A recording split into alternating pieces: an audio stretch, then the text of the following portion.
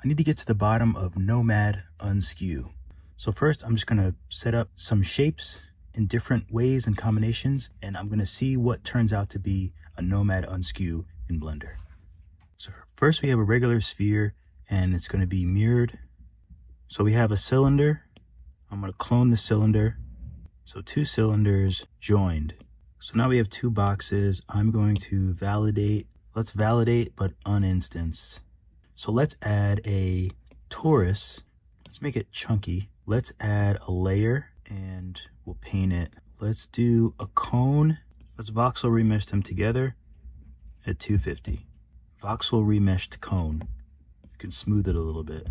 I think that's everything. We'll use this, and this is unvalidated.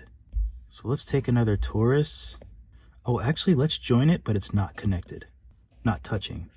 Okay, so let's send this over to Blender. You mean to tell me nothing came over as Nomad Unskewed? That's insane. Everything came over as just a clean mesh.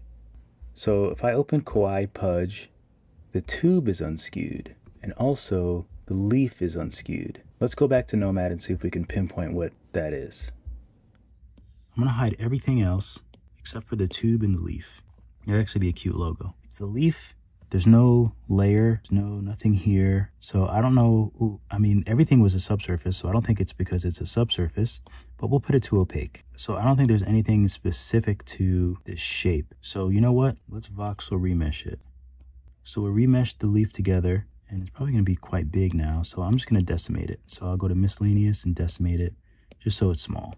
That looks fine. So we have the same thing for this one. Let's just go ahead and voxel remesh it and see if that helps. Let's send them over and see if they're still Nomad Unskews after we voxel remeshed them. All right, so I just imported the voxel remeshed ones, and they are also unskews. So now I'm even more thoroughly confused. I'm gonna try different things with the export, and I'm gonna just try a few of the things and see if anything works, and I'll report back. Nothing seemed to help. So this is the only way that I've figured out to get things out of this Nomad Unskew. Of course, as everything with Blender, it's super complicated because nothing is ever just easy or simple in Blender. First, we just want to go to the leaf, and right now it is, wherever we put it in space. Let's see, Control A for apply, and then like all transforms. So then I click this, so this changes the location. It's because you have the item here and you have like the location, the rotation, all that stuff. So I'm just resetting all of that to be wherever this is. So that's like the base. So for this one, you see how these numbers are like different, the rotation and stuff, all that. So I'm gonna hit Control A, apply all transforms, and you just apply it. So now they're both where they are, and all these are like reset. So now the next thing I'll do is hit Shift A and add an empty. I'll add a cube.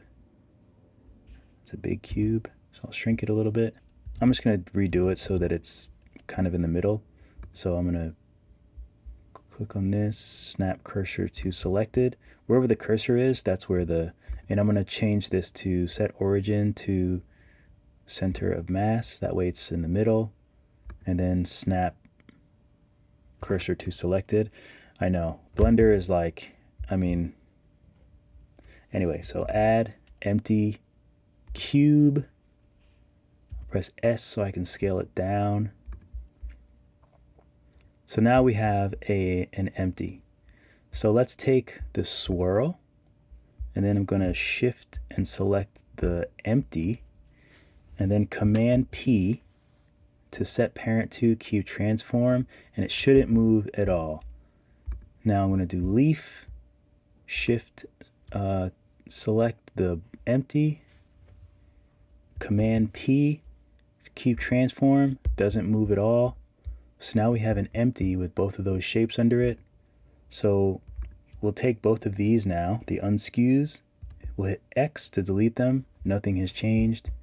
And now we just have an empty, which we can go to the empty over here and just hit X, and then we have the leaf and the swirl together. It's not fun, but at least it works. I might make this the thumbnail. If anyone knows what causes nomad unskew or how that works, it bugs the heck out of me. So that's why I wanted to make this. That's the only way that I've learned to get rid of it, was to use the empty. Hopefully that helps. Let me know. Keep drawing, keep sculpting. I'll see you all in the next video.